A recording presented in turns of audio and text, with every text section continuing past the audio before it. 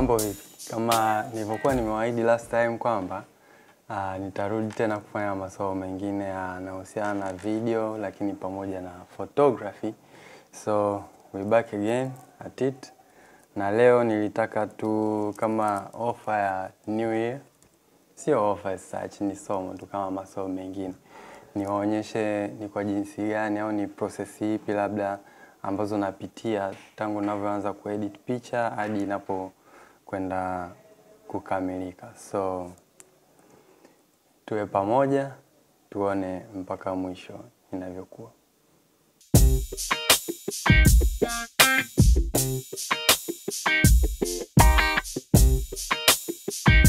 So tumechagua picha yetu kama inavyoonekana hapa, na picha yetu hii sasa hivi haijafanya chochote, it's a raw file.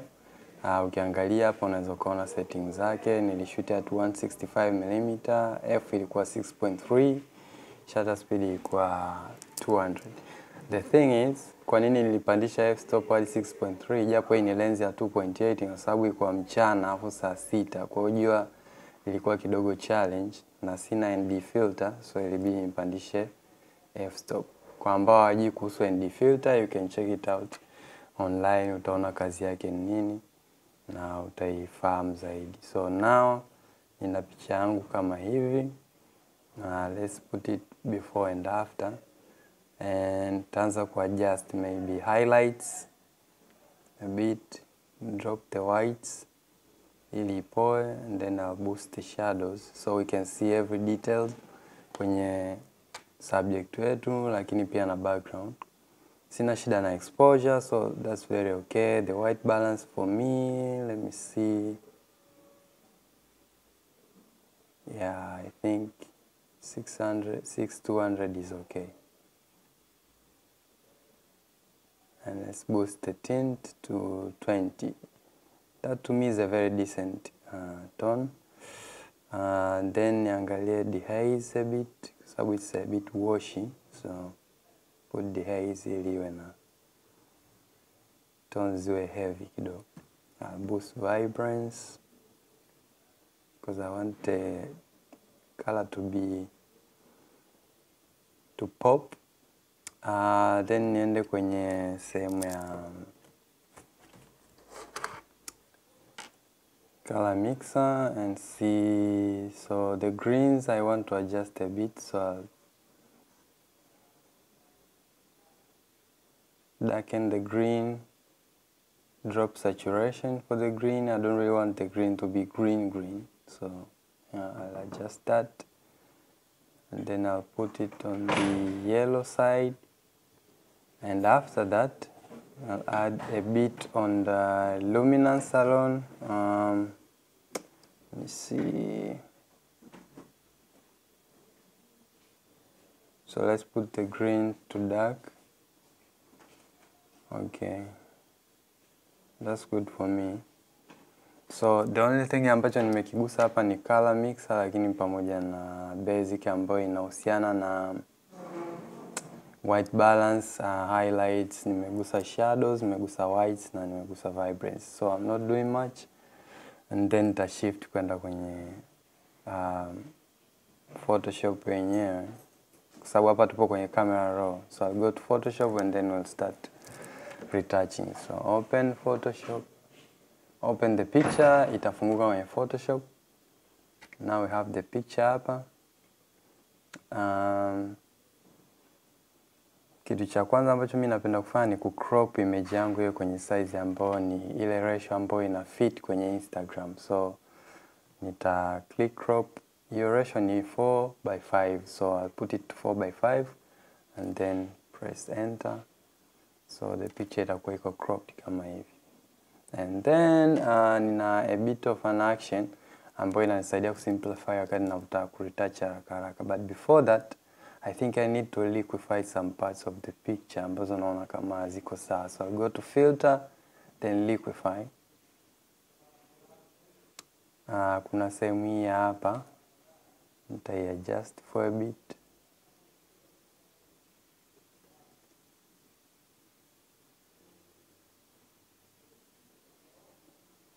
liwe sawa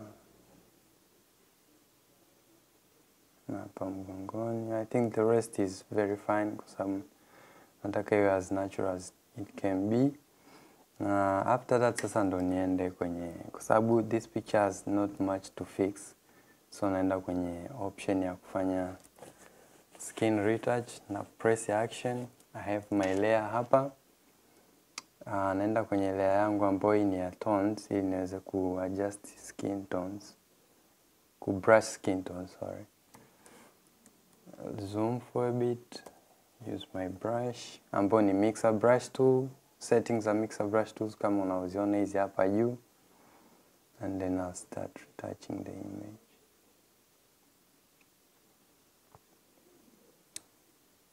The key hapa sio kufanya sana, ni kufanya tu kwa kiasi kwa sababu unataka pia picha yako iwe na uhalisia. So pata kitu kama hiki. So I'll speed up the process, and then when it's done I'll show you how the before was and the after was.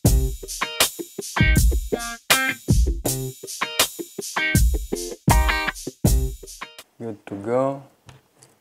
Okay, I'll go to, now you can see this was before, this was after. This was before, this was after.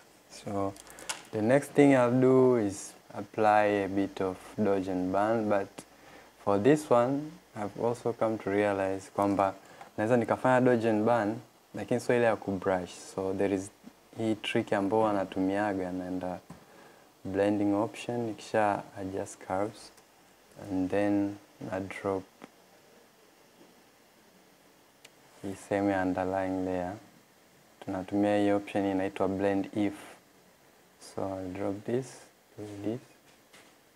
Nitafuta sehemu zangu ambazo ziko highlighted ninavyotaka. Let's check the face kwa kiasi. And then nikimaliza, I press OK. Alafu na drop to opacity kiasi. So maybe 40, and then see before, after.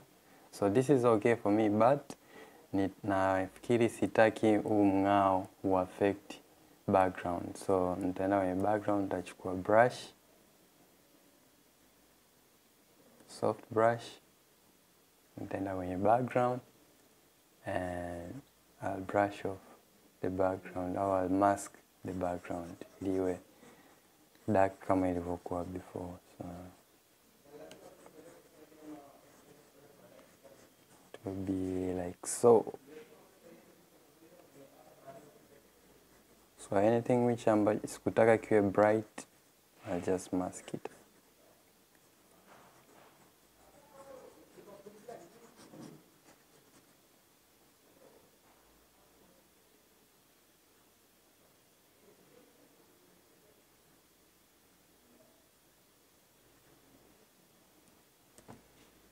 Tumemeingia sehemu ya ngozi, I'll just adjust it kama hivi. Yeah, so now we have this.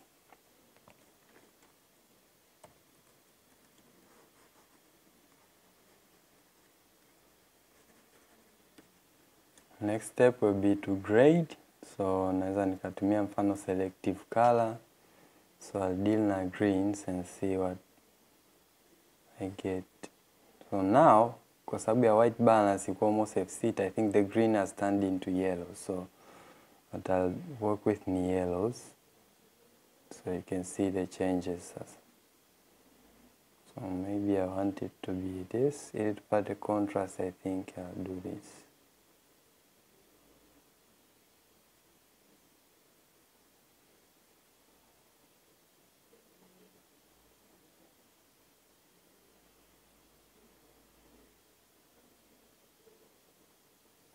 So to me, this is pretty fine.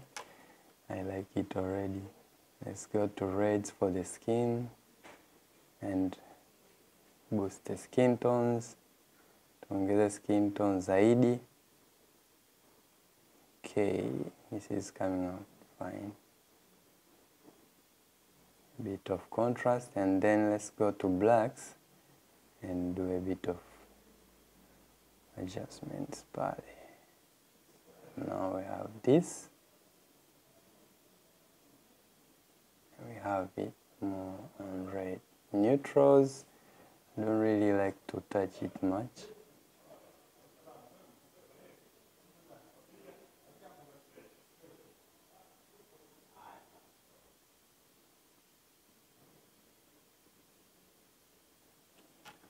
And yeah, so here we have our final image. To me, this is pretty okay. So it's very simple. You don't have how taki kufanya yani too much stuff, unafanya tu simple, lakini the outcome inakuwa vile ambavyo ulikuwa unataka. So yeah, kwa mimi nafikiri inakuwa imejitosheleza kama picha. So naweza nika confirm kwamba imekamilika. Yeah, fit screen. So this is after, and before is this one. So you can see the changes. So before, after. Pretty good. Beautiful. So tuko vizuri hapo, and then I'll just save the mfumo ambao natumia kusave ni export save for web legacy. Kisha save for web legacy, you go here and then naweka 1350 for the case ya Instagram size, and then I go to save. Everything else unaweza ukacheck tu ukahakiki kwamba iko kama nilivyoweka hapa, JPEG maximum quality 100 optimized. Yeah, then save to a specified location, and we are good. Nakuwa na picha yetu imekamilika. So yeah, this is how I simply edit image zangu, especially hizi za full. Kwa sababu the way ninavyoedit za full na ninavyoedit za beauty ni a bit different. Lakini even ndivyo ninavyoedit image zangu za full. So it's not much, kwa sababu a lot of stuff unakuta umeshazifanya wakati una shoot since you planned. Kwa lighting na vitu vingine unakuwa umevifix pale. Huku ni a bit of touches ili isibadilishe sana muonekano wa picha, and then unapata matokeo kama unayaona hapa. So till next time, hope you learn something here. See ya.